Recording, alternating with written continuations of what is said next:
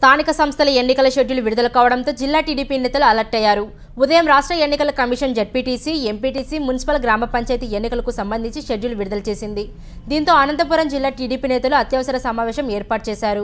అనంతపురం నగరంలోని జిల్లా టీడీపీ కార్యాలయంలో టీడీపీ జిల్లా అధ్యక్షులు బీకే పార్థసారథి, మాజీ మంత్రులు పరిటాల సునీత, కాలా శ్రీనివాసులు, పల్లె రఘునాథ్ రెడ్డి, ఎమ్మెల్యే పయ్యావుల కేశవ్, ఎమ్మెల్సీలు సమంతకమణి, గుండుమల్ల తిప్పేస్వామి, మాజీ ఎమ్మెల్యే ఈరన్న, యువనేత పరిటాల శ్రీరామ్, కదిరి టీడీపీ ఇన్ఛార్జి కందికుంట వెంకటప్రసాద్, ప్రభాకర్ చౌదరి, బండారు శ్రావణి, ఉమామహేశ్వర్ నాయుడు, జితేంద్ర గౌడ్, జిల్లా పరిషత్ మాజీ చైర్మన్ పూల నాగరాజు తదితరులతో పాటు పలువురు ముఖ్య నాయకులు హాజరయ్యారు.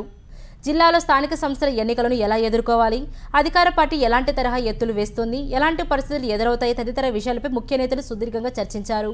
ప్రత్యేకించి గత 9 నెలల కాలంలో వైసీపీ ప్రభుత్వం వ్యవహారం వల్ల ప్రజల్లో అసంతృప్తి ఉందని, నిష్పక్షపాతంగా ఎన్నికలు జరిగితే టీడీపీకి అత్యధిక స్థానాలు దక్కుతాయన్న అభిప్రాయం పలువురు నేతల్లో వ్యక్తమైంది.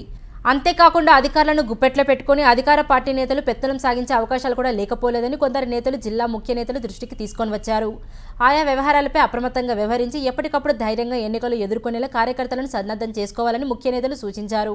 మొత్తంగా ఎన్నికల షెడ్యూల్ ప్రకటించగానే ముఖ్య నేతలు అంతర్గతంగా సమావేశం నిర్వహించి భవిష్యత్తు కార్యాచరణపై సుదీర్ఘంగా చర్చించారని సమాచారం.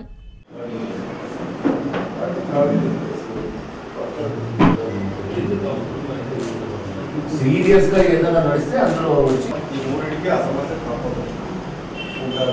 దాన్ని మా అన్ని చేసేస్తాం. ఈ మూడింటికి ఆ సమస్య తప్పదు ఉంటారు. దాన్ని మా అన్ని చేసేస్తాం. ఈ మూడింటికి ఆ సమస్య తప్పదు ఉంటారు.